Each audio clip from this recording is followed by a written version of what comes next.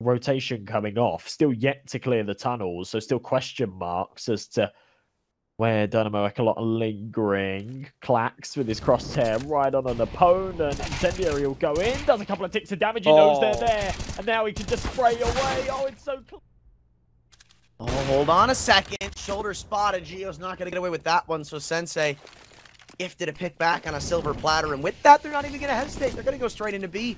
Don't let these rotations come through. Don't give them the time to set up against you, but as soon as I say that, they slow it down.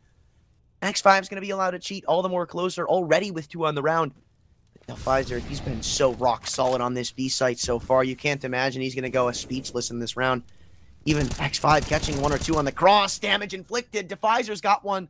And the bomb's still yet to go down with 18 seconds to go. Sensei's running out of ground to walk on. He's got to find this pick. Scoping around with the op. You know he's here. He's got to come up and walk this frag in. But does he know Defizer's still here? Oh my god. He doubles down on 1 HP. Sensei. That was a round-deciding pick.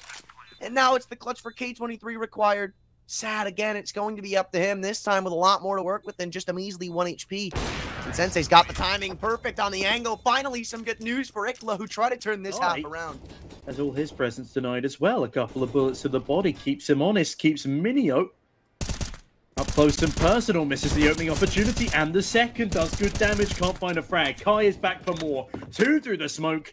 And with 30 seconds to go, maybe a save call here as Kai, my god, he's going to find 2 more. The fact that no one's able to trade that kill is a bit embarrassing for Flames here, and Kai, he's done it again. It's an ace. It's a 5-man stack. That makes that one work, and it's quite open. Borop's just going to tuck himself in towards default, and this is a very interesting little set of post plants. 9 creeping on forward. Smoke on the bomb already. Borop finds 1. Oh, and a second. Even the 3rd through the smoke. Borop, how are you doing this? 4 kills. Rescues the round for Plays ahead of the smoke. By these advanced positions, it means that 4s just have to jump on Harvu. Well, looking like they got the jump on them again as Shelfie rips 2 heads from their shoulders.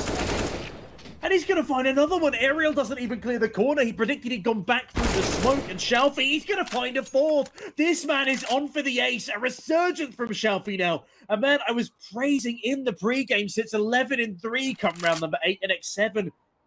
I mean, there's nothing he can do to win this round. It would take a feat of heroics unbeknownst to either side on the server thus far today. And Shelfie, he's looking for the ace. Peeks on in. And he's going to find him. That is what we need to see. CT.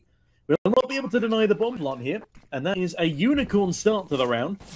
And nobody has yet gone down. Zane catches ahead of Jerry. Shelfie returns fire onto 2 as X7 snatches 1 more life away. Zorta continues to fill up the kill feed, Brandon, as this 3v2 will now ensue.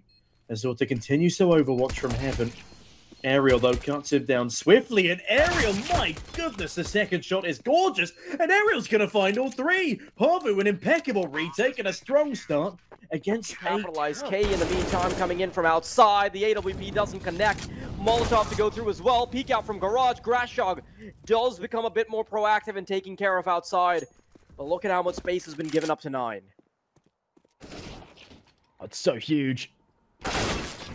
Taz with another. Oh my goodness, a double. Minio now left in a very, very difficult position. Minute on this clock. I think he's going to have a stab at it. His teammates don't have a huge amount of cash, but he's got a nice position. Taz creeping round. Oh, even quick enough for the headshot. 6 HP survives with, but who cares? It's enough. Gets it done. Really, really clean stuff. Massive round from Taz as well, the man. Calling the strats, finding the frags. He's doing it all right here on Nuke.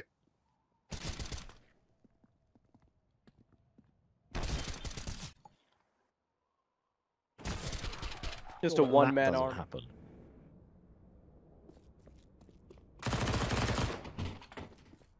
Oh. Yeah, I mean, that's just all the information there. They know where the bomb is. Now they know that Honorous was trying to pull a fast one on them and try to go for that 4-1 split.